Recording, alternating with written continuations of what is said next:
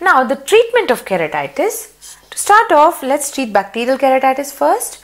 Now various drugs were used earlier, but presently only topical 4th generation fluoroquinolones are the drugs of choice, usually Moxifloxacin or Gatifloxacin depending on the severity of the condition. These are the preferred drugs, Moxi or Gatifloxacin. Now the fungal keratitis, it has always been the same drug, that is topical Nystamycin. That is the drug of choice, Nystamycin for fungal.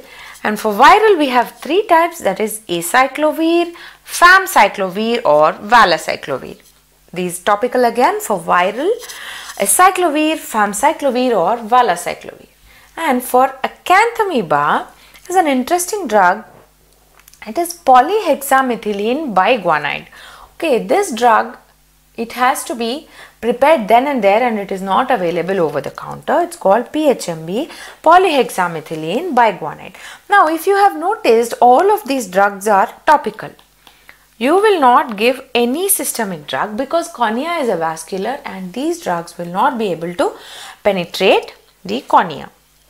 Now, that is the treating the etiology. What will you do to relieve the patient's pain? You can use Cycloplegics. Most commonly Homatropine is used. However, you can also use Atropine, tropicamide or cyclopentolate. So, Homatropine is the most commonly used drug to relieve pain in keratitis. Okay. Let's look at some non-healing ulcers. What are the causes of non-healing ulcers? Even though you have treated them with all the above mentioned drugs, they do not heal, then you have to suspect diabetes mellitus. Or when there is a foreign body incarceration, or if you have diagnosed it wrong.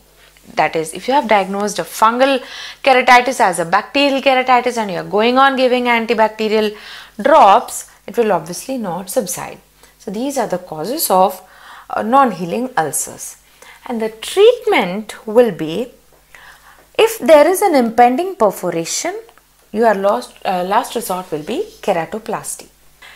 Once it has perforated, again keratoplasty. However, if the perforation is less than 2 millimeters, now this is a very magical glue. You just place this glue on the small ulcer and it is going to heal and form into a natural cornea. This is called the CYANOACRYLATE glue.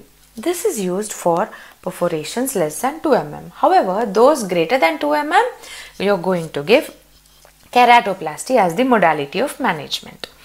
Please try to remember this word, the CYANOACRYLATE glue. Okay. Hello everyone, this is Dr. Sai Suguna, your mentor for ophthalmology at Medicoapps. Now, thanks for watching the video. Now we have put such videos all together in our ophthalmology app. The trial version you can download from the link over here or in the description box below.